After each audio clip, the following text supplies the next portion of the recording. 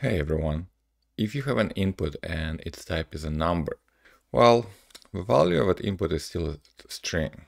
So if we look at this element, right, and we use $0, that's the input and the value is 22, a string,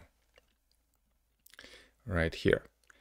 Well, luckily the inputs that have type number have another property, value as number. Now that is actually converted automatically to a number right here. And if the input is a float, then it's a floating point number. So how can we check it from Cypress? So we checked that its value is 22, a string, but we can say have.prop value as number and give a number.